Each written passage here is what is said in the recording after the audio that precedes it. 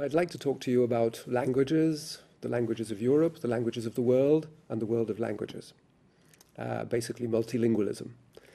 Multilingualism is a concept that we use in Brussels, but most people don't really understand what multilingualism is. What they're interested in is their own language and that it should be spoken, and we very much agree with that, and we try to make sure that Europe speaks your language. First of all, we try not only to make sure that your language is spoken, but we try to encourage all citizens to speak their mother tongue, of course, but also 2 other languages. This is the objective of the language policy of the European Commission. And, well, some people think that's ridiculously ambitious. Some people think it's far too easy. It depends where you come from. It depends where you live. In a frontier region, speaking 2 languages is nothing special. In the world in general, multilingualism is the rule, not the exception. In Papua New Guinea, they have over 800 languages and dialects.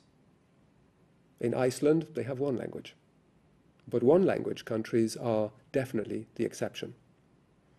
So is Papua New Guinea, but most countries have more than 1 language. That's the point I'm trying to make. Even the United States, whose motto is E pluribus unum, that's Latin, of course, means from several into one, it's no longer just English. In fact, there was no legislation in the United States to say that English was the official language because there was never a need. It was just taken for granted, except the situation has changed. There are more and more people who speak Spanish, and more states who are either legislating to say that English is the official language or that English and Spanish are the official languages. There's also a kind of backlash, if you like, from the Spanish speakers who say, no, we don't want Spanish-only schools or a Spanish-only universe, because our sons, our children, must learn English properly. Otherwise, their future will be very limited, which is very wise when you think about it.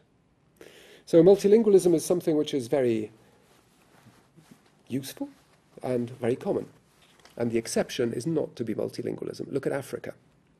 In Africa, it's quite commonplace to speak 4 or 5 languages every day, as a matter of course, in your daily business, not simply to show off or to do something special. And it is a very valuable bonding process to speak somebody else's language. The relationship with somebody else changes radically if you speak their language. When Mrs. Thatcher met Mr. Gorbachev all those years ago, she came back with the very welcome message, which she intended to be very constructive.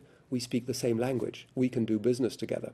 It was, of course, figurative, but nonetheless, it's a very revealing phrase. Altogether in the world, experts estimate there are around 6,300 languages, something like that. Some are dying out. Some only have a few speakers left. One I read of in the other day, whose name escapes me, only had 1 speaker left, and she was busy relating her language to a linguistic anthropologist so that some trace of it could be left. That sounds remarkably sad. But I hope she finished before she dies. But the point is that on average 1 language is dying every fortnight. It is estimated. I'm repeating figures given by language experts here. Other people also say that it's going to accelerate much more and that in 50 years' time we will only have 100 languages left. I find that one particularly hard to believe, to be honest.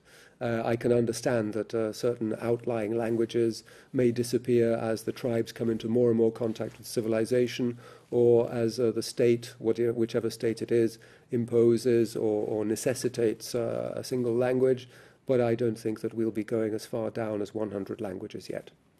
On the other hand, I was absolutely flabbergasted to read that only 200 languages are or have a written form.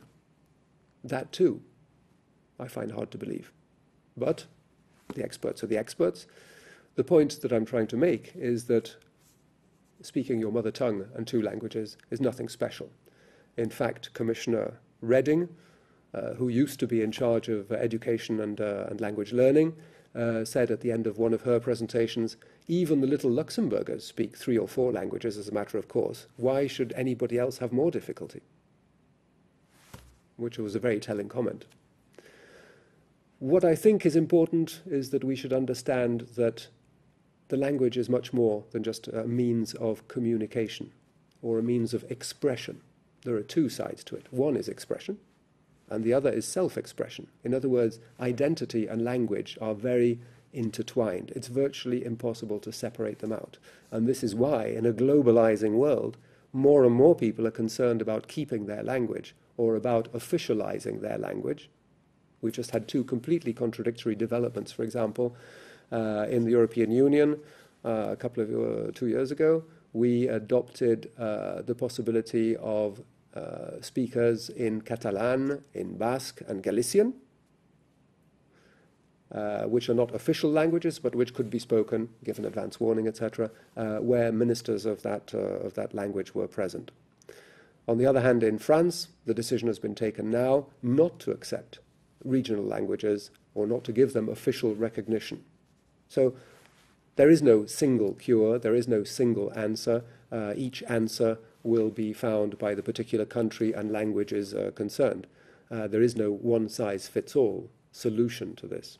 On the other hand, it would be a shame if these languages were lost, since they are also containers of tradition, of identity and culture. Thank you.